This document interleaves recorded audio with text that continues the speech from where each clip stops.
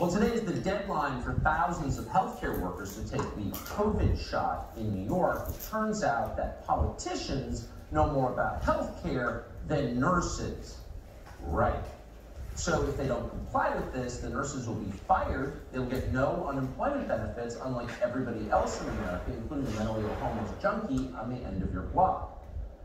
The governor of New York, Kathy Hochul, you just saw her in action, has announced that, quote, medically trained National Guard troops will replace the fired nurses. All right, so out with the nurses, in with the Army. You're going to be getting a vax from the Army.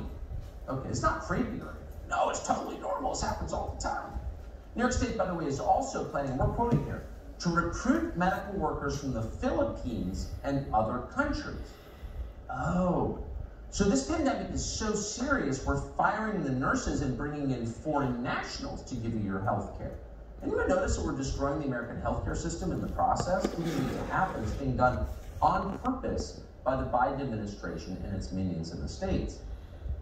Well, thousands of protesters gathered in New York today to oppose this protest mandate. Unfortunately, it was not millions, but it was thousands. CNN promptly accused them of being conspiracy theorists.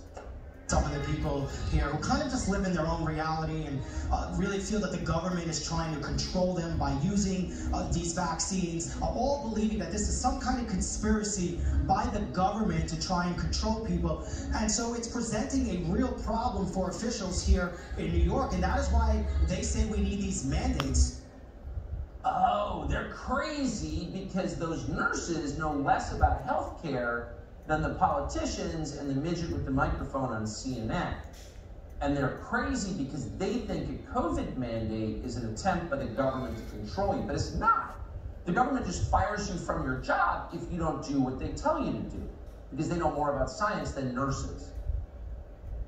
This is peak insanity.